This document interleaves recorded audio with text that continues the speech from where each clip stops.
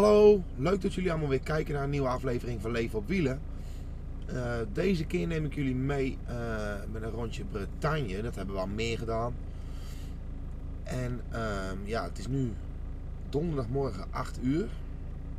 En ik sta eigenlijk bij een restaurant. Dat heb ik gisteravond gegeten, net even gedoucht. En de klant zit zeg maar 200 meter verderop, dat is wel lekker. Dus dan kan je een beetje uitslapen. Dus, nou, we gaan wel zien wat de dag brengt. Ik hoop dat jullie het allemaal weer leuk vinden.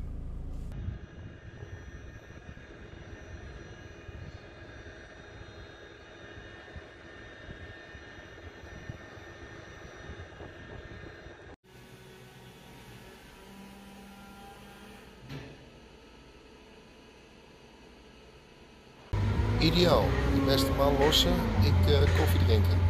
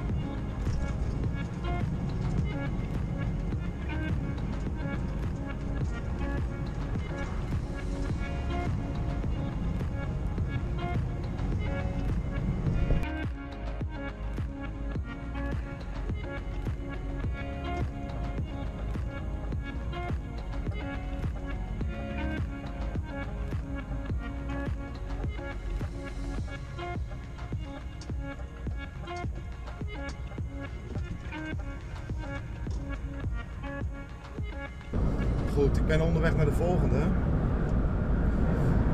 En dat is een huisadres.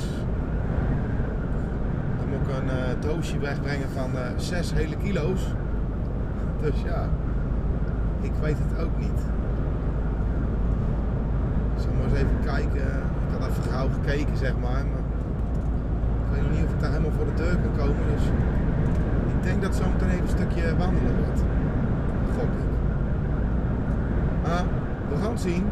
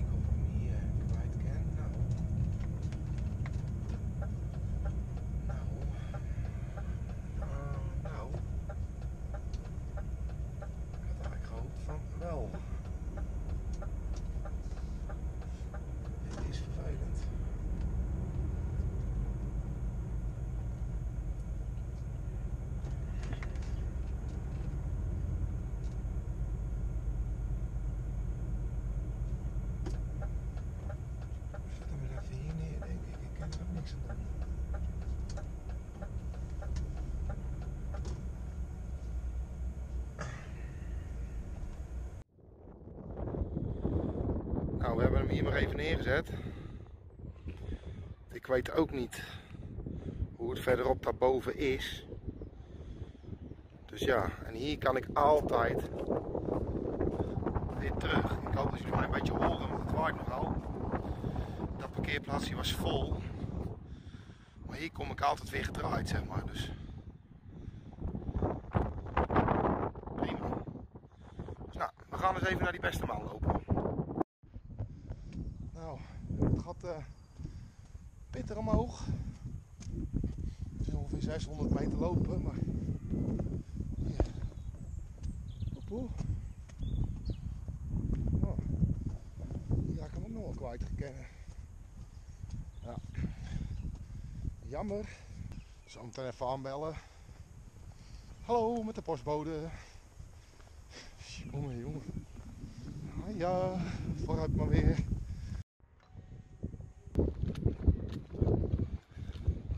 Zo, daar is de auto weer. Naar beneden loopt toch iets makkelijker.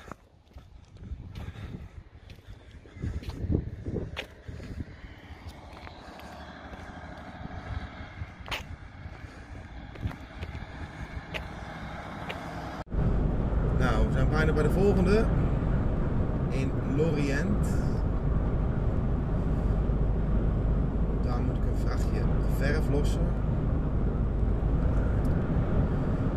Dat is de ene laatste voor vandaag, dus het loopt goed eigenlijk.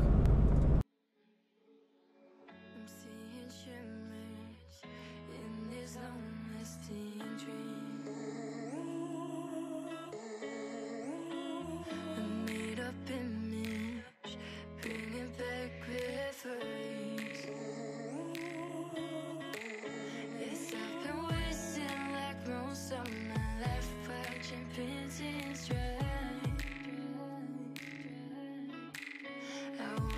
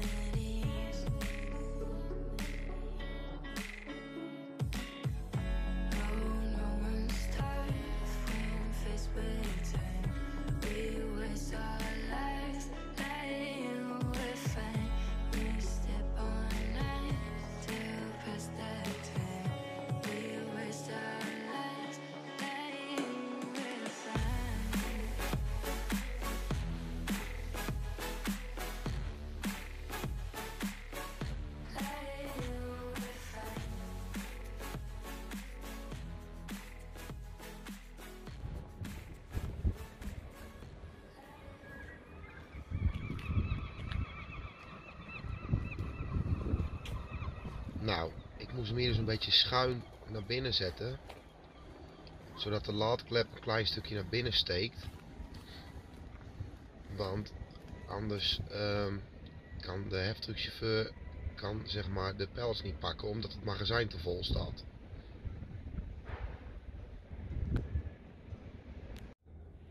Zoals jullie zien, het staat knap vol. En hij kan met zijn heftruck niet naar buiten. Dus vandaar.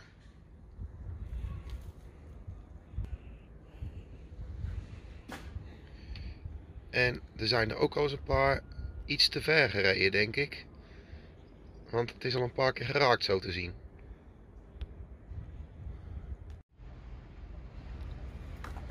Zo, het ADR-bordje kan er ook weer af.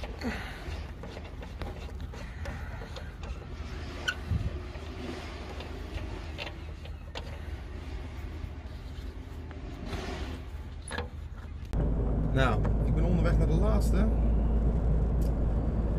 En dat zijn 2 jacuzzi's. Moet al lossen. Dus ik ben benieuwd. Die moet ik met de klep lossen, dus het zal allemaal wel meevallen. Dus we gaan het weer zien.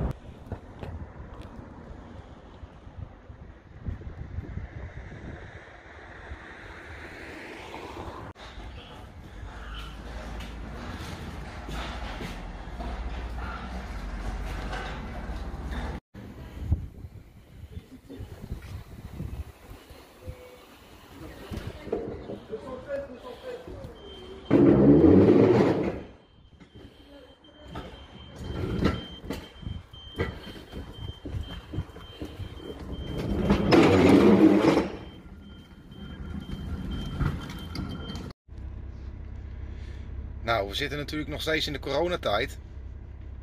En er zit dus geen restaurant in de buurt waar ik eten af kan halen of zo. Dus dat wordt zelf kokkerellen vanavond.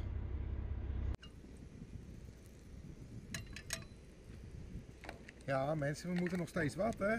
Wat eten we vanavond? Tikka masala.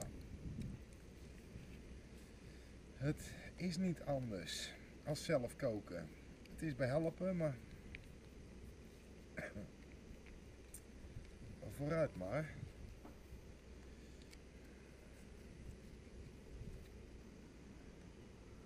Zo.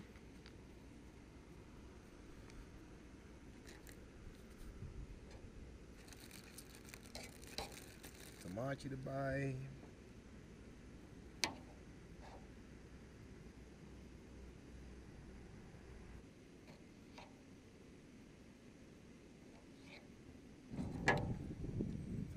Erbij.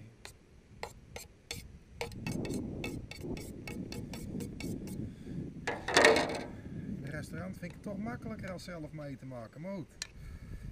Het zij zo.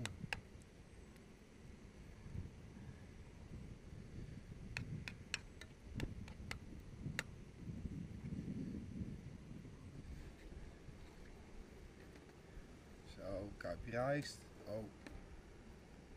Oh, dat is taaispul. Hoe zou we dit eens noemen? Koken met trucjes of zo?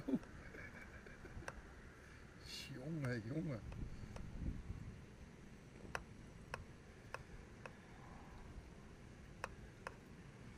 Ja, nieuw format. Koken met trucjes.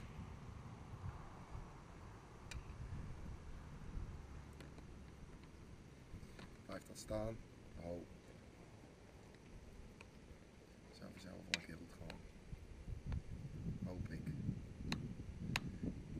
Oh ja. Nou mensen, het is klaar. Dus ja, hier moeten we het mee doen vanavond. Ik ben benieuwd. Hierbij sluiten we het hoofdstuk koken met trucjes af voor deze keer.